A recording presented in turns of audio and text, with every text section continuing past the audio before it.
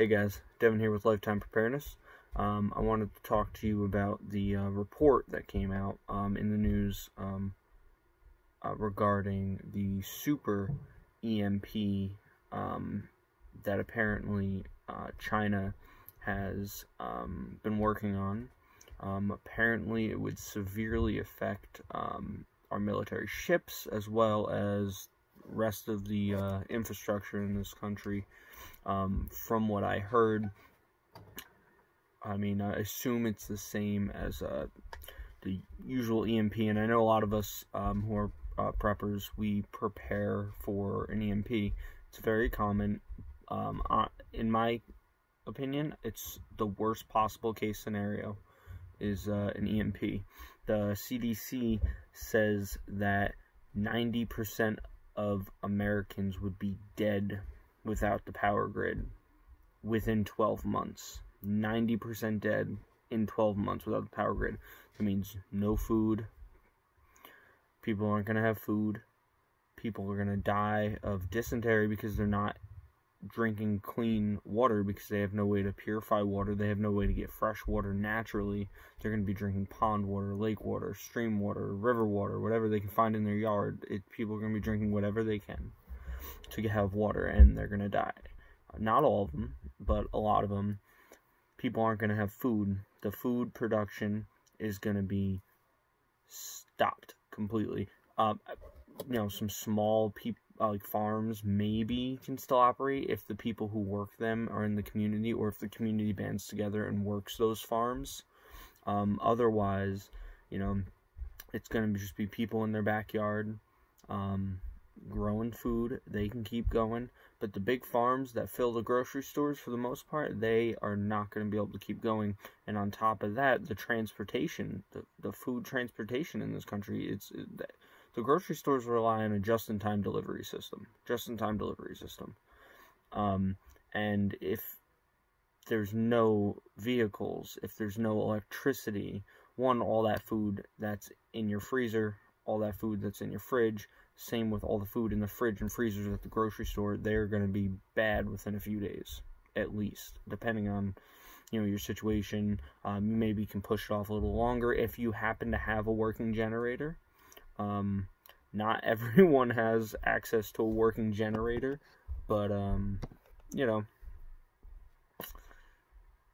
we'll do what we can here, and we'll try to save as much of the food. That's why it's best, if there is an EMP, to use those frozen foods, to use those foods in your refrigerator first, and then the food in your freezer before tapping into your other food, if you can help it.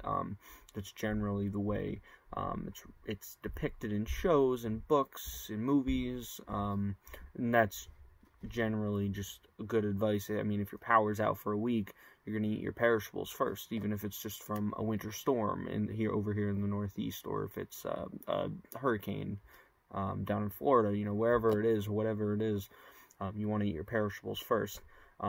So if say China, let's go roll this scenario, if China does hit us with an EMP, we're not going to have the transportation for food. We're not going to have the production of food. We're not going to have fresh water. That's going to be tough to come by if you don't have any water filtration or any way to purify your water.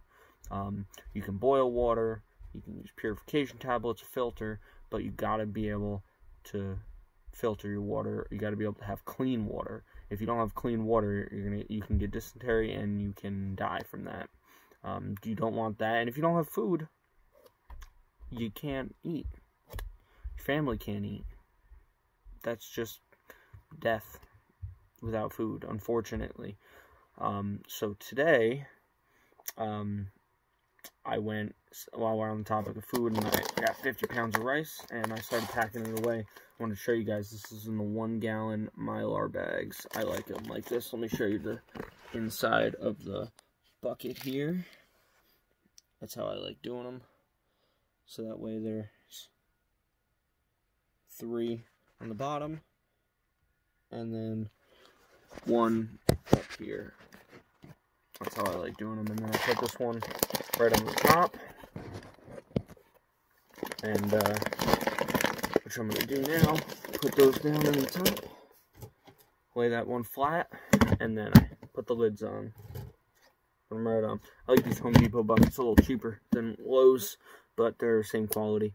Can't get my camera angles right today, but yeah, no, if if there's an EMP, you know, we really don't know.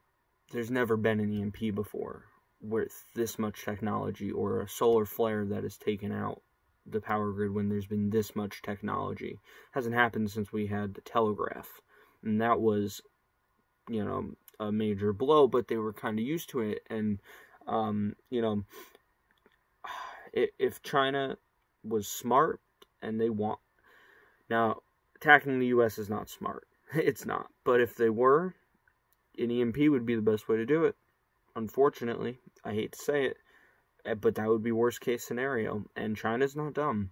They are not dumb. They know our economy's hurting. They know we have civil unrest.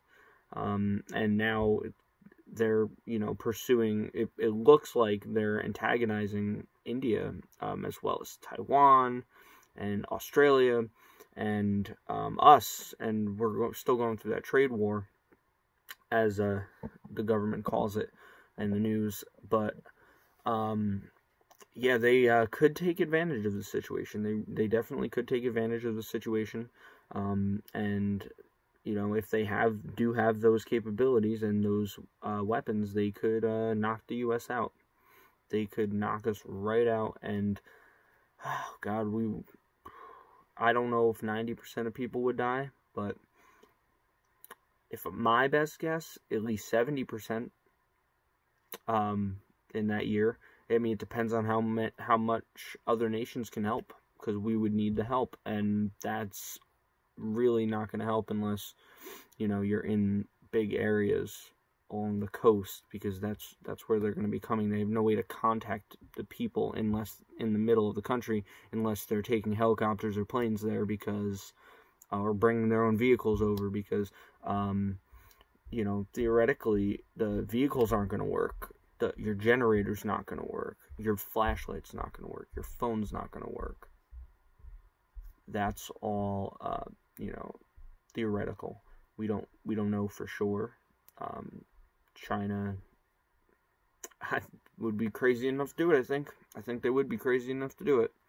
But, you know, when it comes down to it, we really don't know. We know that the, you know, infrastructure here, the power grid, is very weak, and we know that people have hurt small portions of the power grid before, and they didn't have to do much. I believe one guy took out a whole section of New York at one point by shooting a power. It was either New York or California or something like that. Shooting one of the power generation stations or substation or something like that. But that's all they had to do, and they took out a portion of that area. They could do that. If they hit us with an EMP, it would be bad, and that's why we need to stock food. Please go out and stock food. Store long-term food shortage, long-term food storage, if I can talk right. Long-term food storage, short-term food storage, canned goods, rice, your beans. I mean, even these emergency ration bars, if you can stock up on some of these. Packets of food, cans of food, packets of freeze-dried food. Up here I have buckets of freeze-dried food from Walmart. They're, I don't know exactly how they are. I plan on doing a review on those at some point. But food, you guys gotta get food.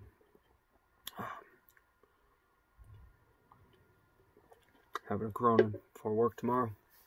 But, yeah, no, the EMP would be terrible. And if you guys are planning for that to be your, you know, we all have that one thing that we all prepare for. And, that's, the power grid is high on my list. If not, it's the number one thing that I prepare for, is the power grid. Obviously, we have basic preparedness, so we're covered for winter storms, I have a full pantry. We have enough food. It's just if there was an EMP, I wouldn't have enough food. I don't have enough food. I've been prepping for years. I got hundreds of pounds of rice, hundreds of pounds. I have beans. I have pasta. I have everything. Not everything that I want, but I have a lot more food than most starting preppers. Because I know a lot of preppers in my area, and they do not have this much food because they've just I got them into it recently, and I know it's a lot, and it takes a while to prep, takes a while to stock that food up, but you guys can do it. You just have to keep working at it. $5 a week, $10 a week. I mean, even if you could do $2 a week, every paycheck, $20 a paycheck every 2 weeks, whatever it is you can do, do it. I highly recommend, a Sawyer Mini, minimum water filtration, a Berkey water, big Berkey. I have a big Berkey, and I absolutely love it. I use it for almost all of my drinking water. I buy bottled water as well because I like to have that on hand, galloned, and I get the bottles. But I have a Berkey that I use. Also, a way to cook your food, start a fire afterwards. That's very important. And now with the EMP, you can create a Faraday cage or buy one to protect your electronics.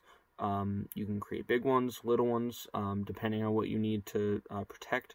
Now, seeing that news with China, that's going to be one of the next things that I do. I'm going to be building a Faraday cage and especially putting flashlights, batteries, things like that in there, because those are, for me, one of the most important things to have is light. And I don't want to rely on fire for my light. I don't. That's not what I want to rely on, and I'd rather have flashlights for, when the shit does hit the fan and there is an EMP. If it happens, I hope it doesn't, but unfortunately China is, I'm very concerned about China, very concerned. So yeah, I implore you guys all to go out and stock food and water filtration. If you can, get your toilet paper. If you can, get your body armor. But food, water, those are the two things that I want you guys to go out and get.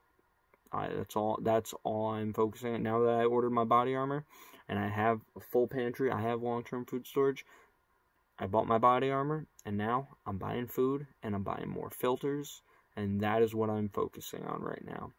Alright, so I'm gonna get out of here for the night. You guys have a good one.